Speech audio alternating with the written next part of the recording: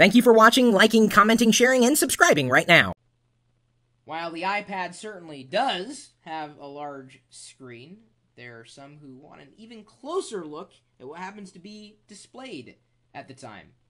Now I can read the text from where I sit. I can see the icons nice and clearly. You may not because the camera's sitting on the other side of the room. However, I could use 3 fingers, double tap, hold, and scroll up. And as I do that, it zooms in on the screen. Now this is a feature that is going to be available to any iPad user throughout the operating system. If I want to zoom out, with 3 fingers again, double tap, hold, and scroll down, back to normal.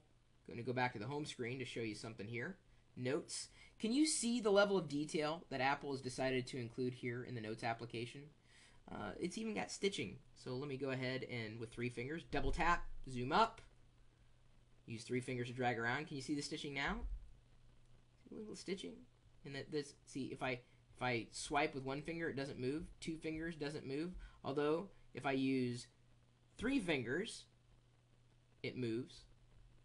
The stitching, the leather. Nope, smells like iPad. Okay, so triple finger, double tap, swipe down, zooms out to normal, and we're good to go. That is just one accessibility feature that's built into the iPad. I'm going into settings right now, and if I wanted to, under the general option, accessibility, I have the option to, try it again, voiceover, zoom, and that's the feature that I've toggled on. It's off by default, but you want to have it on.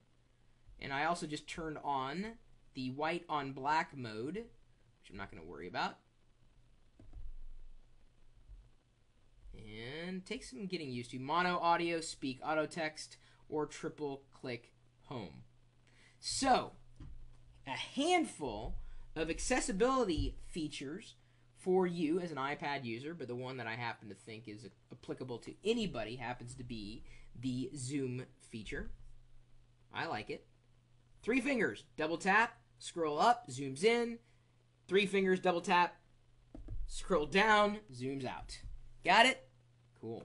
My email address, chris@pirillo.com. Do you know of any other really cool iPad tips or tricks to pass along? Feel free to drop me a line. Geeks.pirillo.com is where you can hang out with the rest of us tech enthusiasts. My blog, chris.pirillo.com. Also have coupons.lockergnome.com or www.lockergnome.com where you can join us potentially as a blogger. Whatever you happen to want to blog about, you can make some money.